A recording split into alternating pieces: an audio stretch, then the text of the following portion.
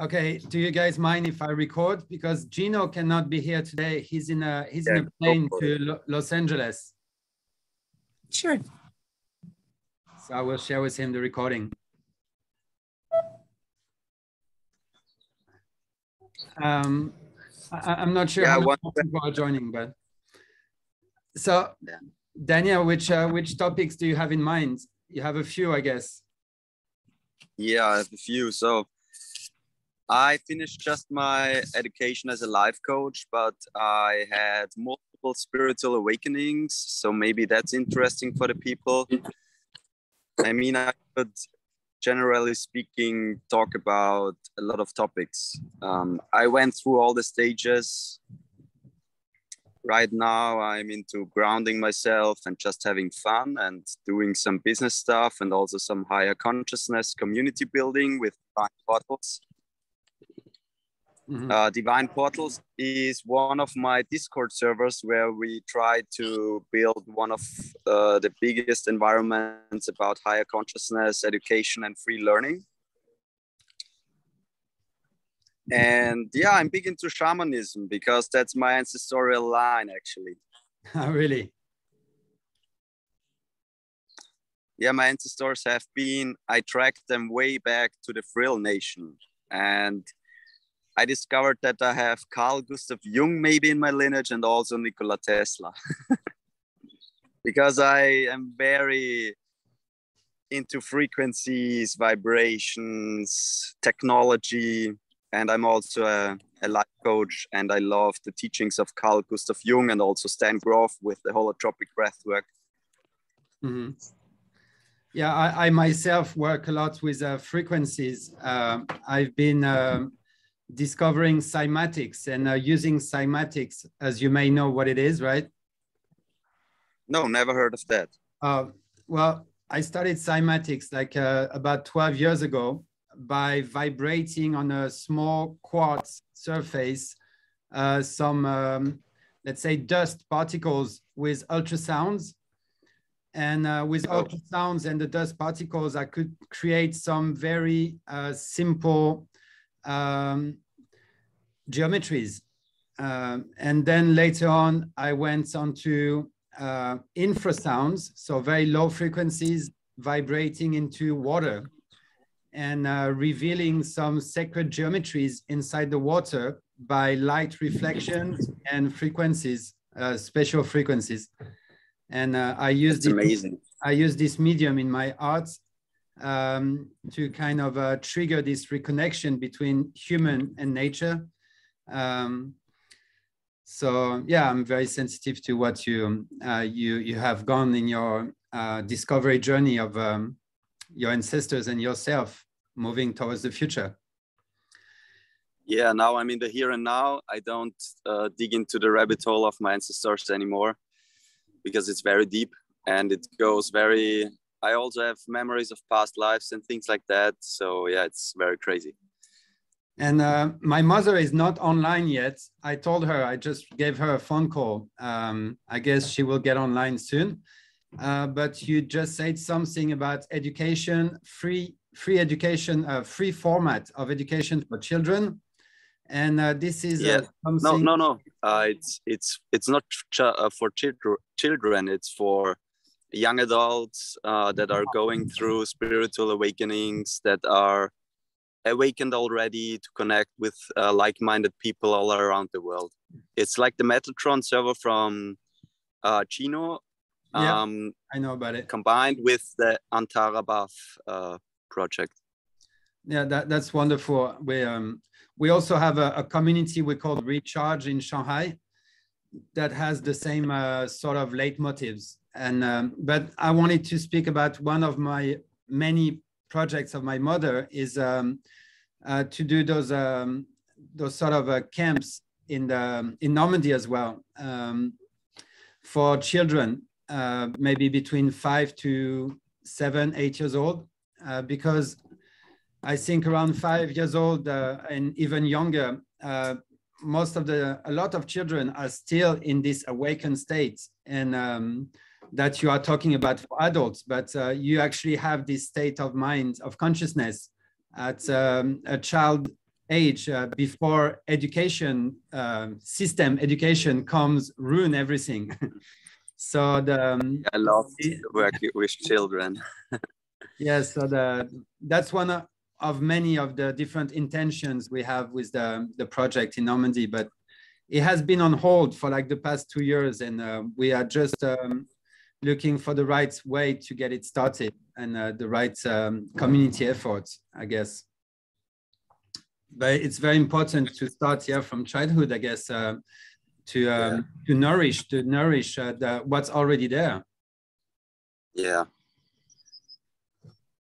Yeah, I want to hold the space for children actually the way it should be. Like, there's this awesome woman. She's the co-founder of Divine Portals. She has 5 children and she raises them completely free. So that's amazing. I learned so much about raising children. I mean, we don't have to raise children, actually. I don't like even the word raising. It's like being there, holding space for the kids, actually, because the kids of the new earth, they have all the power. Keep it safe, but not too safe either. Yeah, of course. And Moses, may I ask if you plan to go to the Talk to Trees?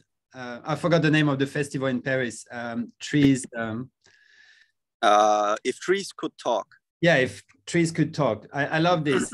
I actually myself make music with real plants by putting sensors in the soil of the plants, and then we can hear electronic music played by the plants. So if trees could talk, kind of resonates to me. And so Moses, it's amazing. I saw that in Italy at the community. How is the name? Yeah, there's a big conscious community in Italy. I saw a video of this device, how they make music like you talked right now. Yeah. And Moses, would you be taking part to any workshop or talks in If Trees Can Talk? I intend to. I'm still talking with Gino about it to go into the details, but I intend to, yes. May I know what topics if you maybe didn't choose one yet, but what topics you would have in mind? Sure.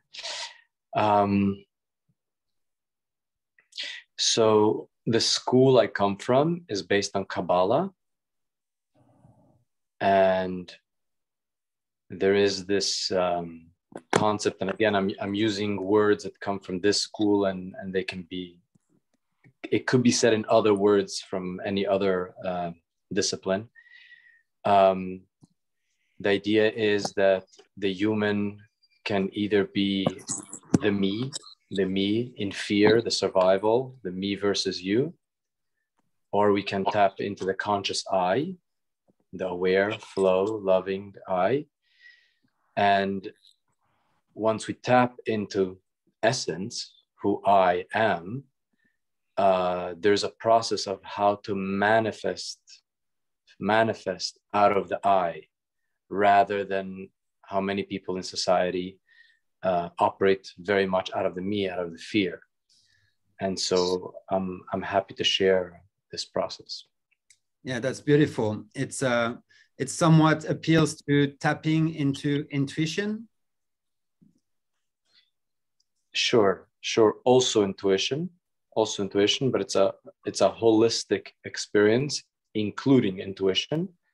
But we don't exclude the mind, the heart, all the other chakras, if you want to call so. So it's a holistic experience. Yeah. Would you say, I have this random question. How would you describe in a couple words, what is consciousness? I mean, myself, I'm very, I haven't worked on my lexicon necessarily, but I would say there is this cosmic energy filtered through the Earth environment that is always in our surrounding. And it's like tapping into cosmic energy. And it's like outside of the body. this cosmic language that's a sort of, yeah, I don't know. How would you describe in a couple words consciousness? Well, I think humans have been having fun with this for quite a while. I think it's essential before we put words to it. You know, we tend to put words to something that we don't have words for. Yeah, that's so. I'm happy to put some words, but none of these words will resonate with everyone. They might resonate with some experience. Yeah, but not everything has to be described, and not everything has to be boxed, and not everything has to be defined, especially when it's not defined. So if it's not defined and it's infinite, why do we even try to define it? But the human mind still has fun doing this. So yeah, we would have to go back and forth with some words. Like as soon as you say tapping into, which is correct, you're tapping into something. But when you're saying you're tapping into something, you right away position yourself as outside of it. Mm. And we're not outside of it. We are it. Surrounded and inside, and we are it. So we got to go some back and forth with some of these limiting words. And so perhaps the part with which some are experiencing now is not so much the consciousness, but more the awareness of consciousness, which means we're all in it.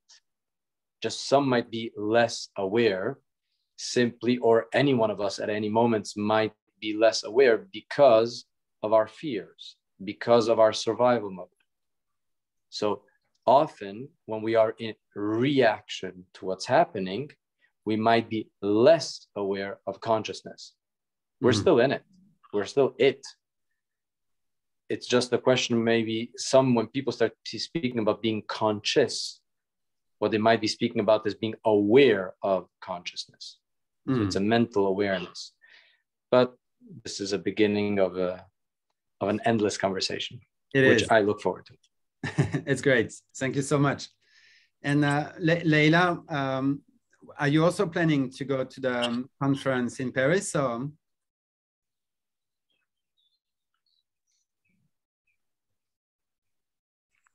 We cannot hear you.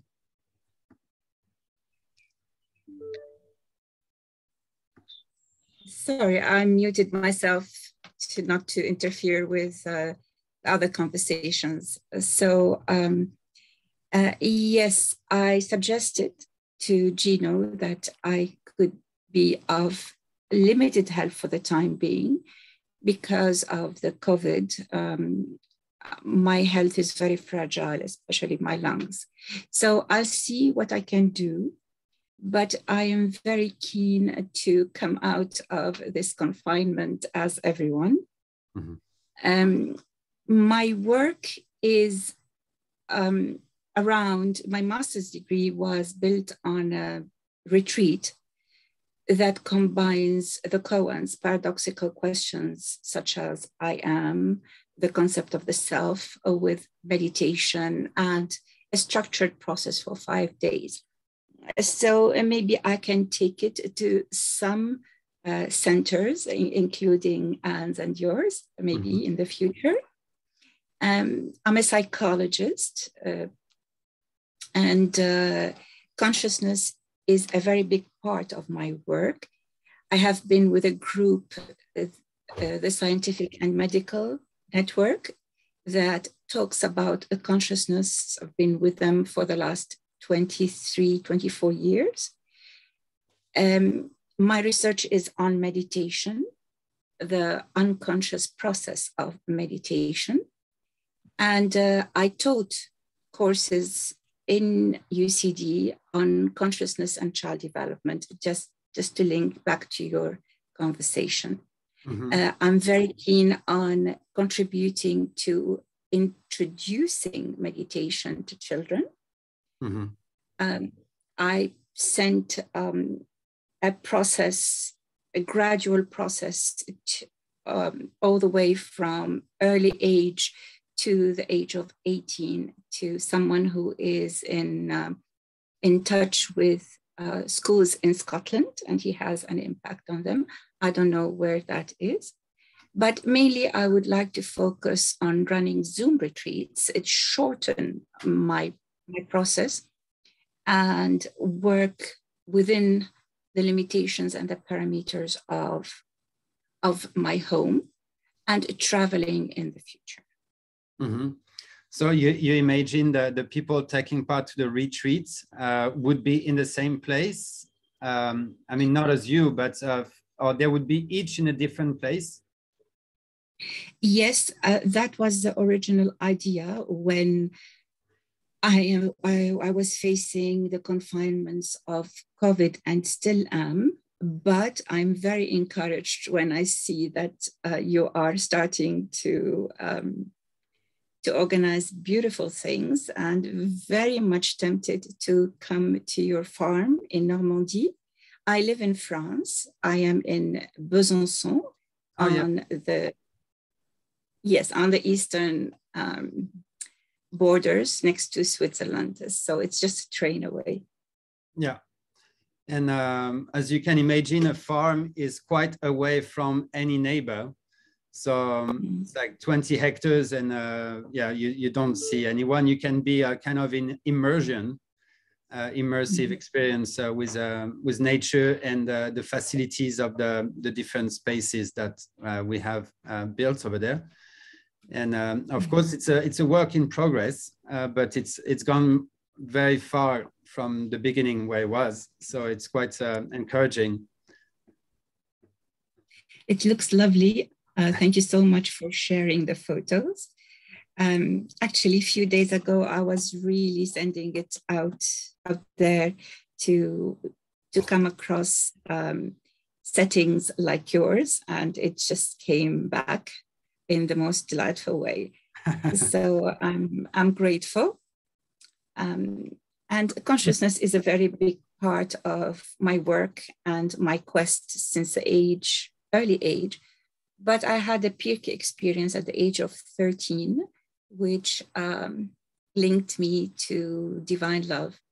And I think it is shaping itself in its conclusion now through those retreats. So happy to help, happy to be part of this group. Yeah, that's fantastic. And another of the holding for the foundations of the project in Normandy is to have a holistic approach and to bring together experts in their own domains to be able to create bridges between the different specialties, let's call them like that. Would it be science, art, literature, or healing, and then because everyone in their own domain has some questions which might even never get truly resolved, but it's always more not productive, but there might be more interesting results by converging the different specialties throughout common questions. And so to have a holistic approach and to always be striving to find answers without really, it's not about the answer, it's always about the journey that leads to an answer, potential answer, which actually might never be one or another. But it's the process Absolutely. That's really important, and converging the specialties through the expertise of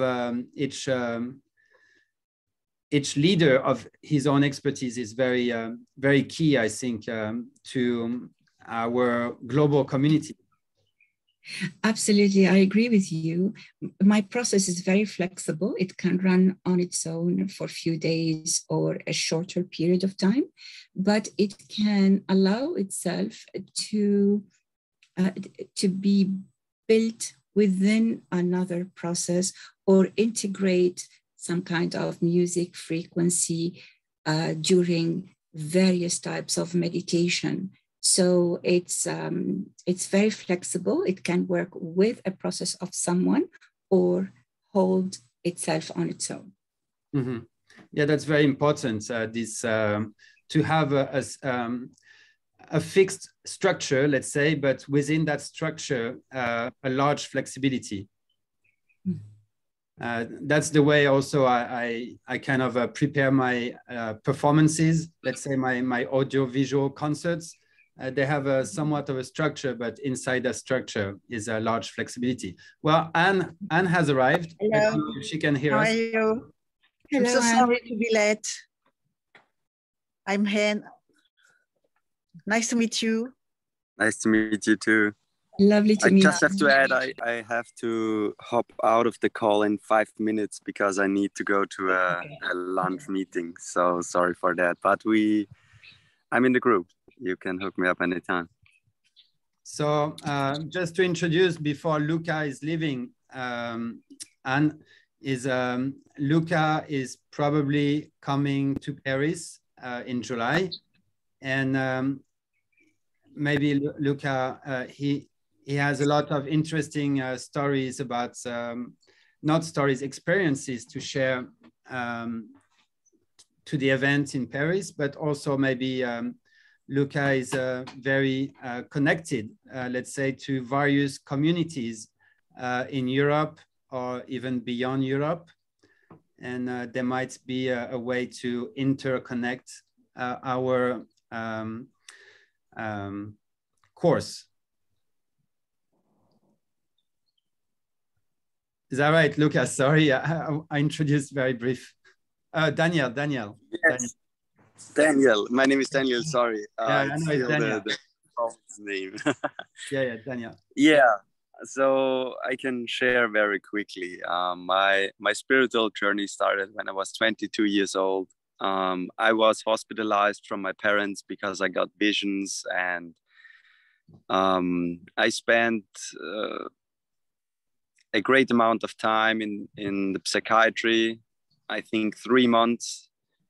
I had my second spiritual awakening in 2020.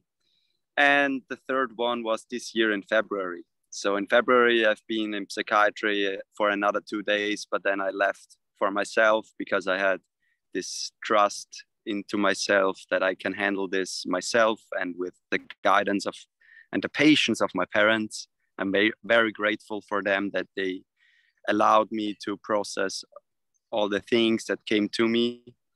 And yes, I just finished my life coach education. I'm a tech entrepreneur. We work with Airbnb right now in the field of digital guest registration and automating finances. And I also have my own consciousness community that is called Divine Portals. It's a Discord community. And yeah, we try to spread love, peace, and full expression of our truest self. That's great. And yeah, I think Anne, you heard? Tu as entendu? J'ai entendu. Pas tout, mais j'ai entendu. Yeah, this is great. And I'm really much looking forward to have the chance to meet you, Daniel. Not sure I can come soon to Europe, but anywhere, anytime. Actually, we already meet each other. It's done. It's the beginning. Very happy. Where is live? Where is live? Autriche. It's not far from here. Where are you? In Normandy. Normandy. Yeah, that's France, right? Yeah. Yeah. I get my car in July, and then I'm very flexible with traveling. Of course, it's easy. And so also Moses came here today, as well as Leila that you saw earlier. And okay, I need to hop out. It was nice to meet you all. Bye, Daniel. We hear you. Bye. And so as I explained to you earlier on the phone, Maman, everyone here now, we have Moses and Leila are into consciousness works and research, and Leila has been into consciousness since always, and Moses is doing some very deep works, and will present some lectures and workshops at the event in Paris, and possibly give a visit for this as Gino, with Gino, to Normandy after the event. And Leila is also doing some works for children and consciousness and meditation, and some very, I describe it badly, but things, because maybe Mom, you want to introduce some of your vision and things you want to share to children here in Normandy? Maman? Oui, j'ai pas compris. Est-ce que tu veux expliquer un petit peu ce que tu aimerais développer pour les enfants en Normandie? Ah, Et Laurent, sauf si tu as besoin ça pour Gino, nous on peut passer en français. Hein. D'accord. Je pense que Leila habite en France. Je pense qu'elle peut comprendre. on peut parler français. Oui, Très bien bien. sûr, absolument. Formidable. Merci, cher ami. Je le parle pas très bien, mais je le comprends bien. Alors c'est pas grave. Merci, Moses. Je vois que votre introduction, c'est facilitateur Uniwan. Et qu'est-ce que vous entendez par facilitateur? Mais on va revenir à Leila peut-être.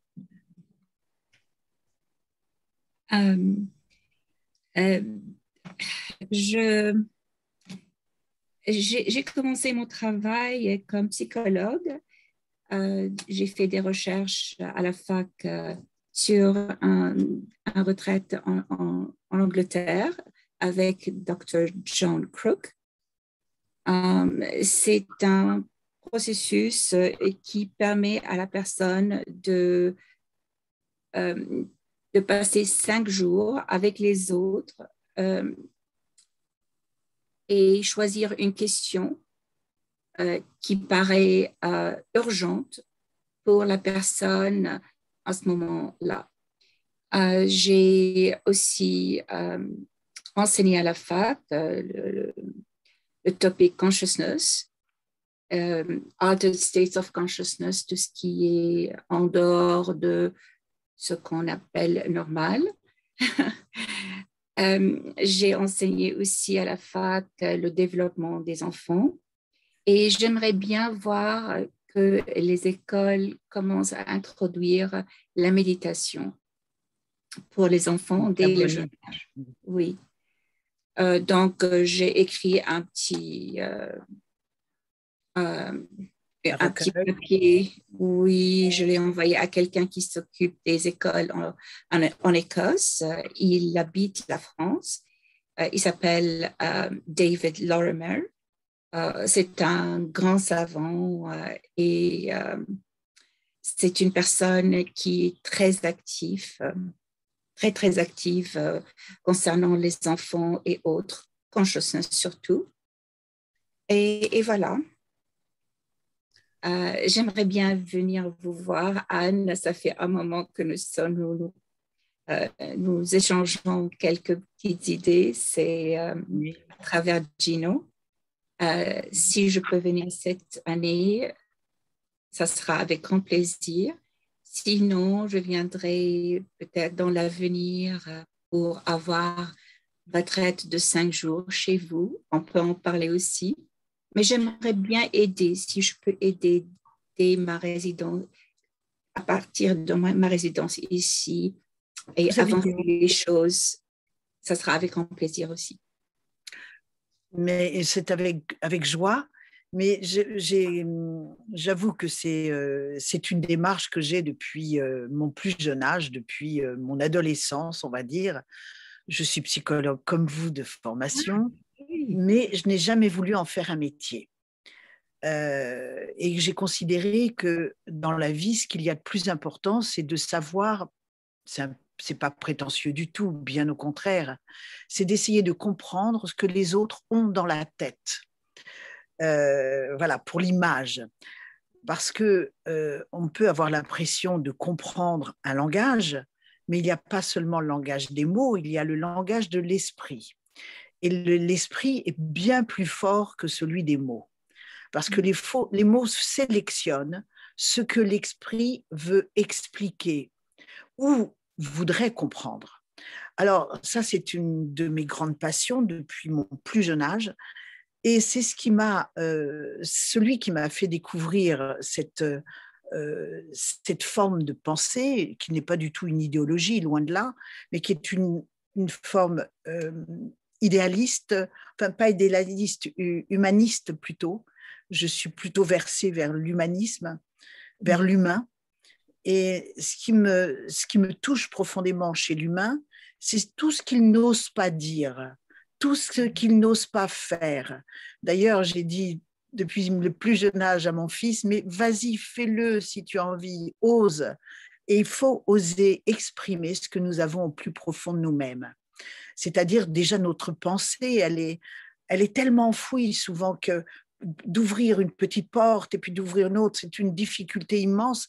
Or, il faut être très simple avec soi-même. Donc, ça fait partie j'allais dire, de ce qui m'intéresse dans les valeurs humaines. Et l'enfant, bien évidemment, parce que c'est par là que commence toute la force, j'allais dire, de la compréhension, de l'échange, du partage des uns et avec les autres. Et on voit depuis le plus jeune âge le comportement d'un enfant qui est déjà dans la partie innée de sa vie, mais de son environnement qui influence toute sa vie.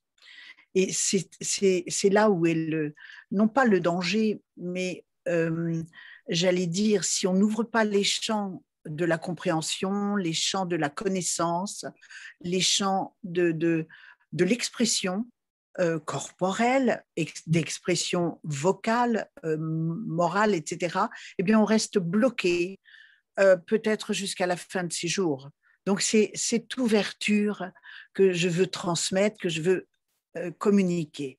Et merci, Laurent, de m'entraîner sur le chemin de l'école, parce que c'est par l'école, l'enseignement, l'éducation et l'enseignement qu'on peut vraiment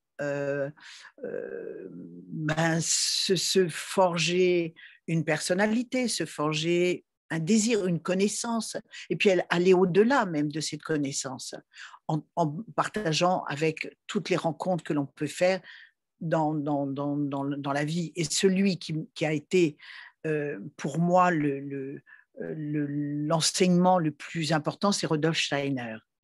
Et Rudolf Steiner, que j'ai découvert donc à l'âge de 14 ans, je n'ai pas fini de puiser en lui toutes ses connaissances, que ce soit dans le monde de l'architecture, dans le monde de la littérature, dans le monde de...